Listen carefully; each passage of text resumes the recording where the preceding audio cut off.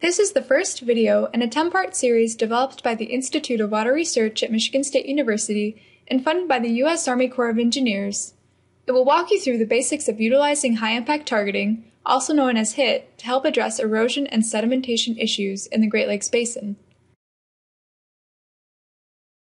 This introduction will cover HIT's background and development, limitations, and the features of HIT's homepage.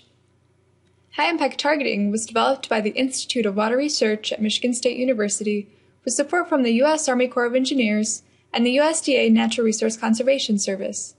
The HIT system prioritizes agricultural areas in terms of erosion and sedimentation risk in order to facilitate effective targeting of soil conservation practices. The GIS-based HIT model produces spatially explicit estimates of annual soil erosion and sediment delivery for the entire Great Lakes Basin through an online mapping interface. The HIT model combines two models: the Revised Universal Soil Loss Equation, or RUSSEL, which estimates annual soil erosion, and the Spatially Explicit Delivery Model, SEDMOD, which determines the percentage of eroded soil that reaches nearby streams. A field-scale evaluation assessed whether HIT correctly characterized the sediment loading risk at over 200 locations. Results showed that HIT's characterization was correct at roughly 70% of the sites. Return visits to a sample of the 30% of sites where HIT did not accurately represent risk revealed that coarse land cover inputs and relatively flat topographies led to the model's poor performance in those areas. Before moving on, it's important I cover some basic assumptions and limitations of the HIT model. To start, HIT is intended for agricultural lands only, and is not suitable for urban analysis. Secondly, RUSSEL, which estimates the on-land erosion component for HIT, only measures one form of erosion, sheet.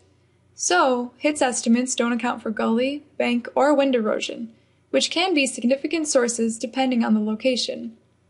This is why HIT estimates of sediment loading at a watershed scale should be used for relative comparisons only. It's probable that any HIT estimate of sediment loading for a watershed is below the actual amount.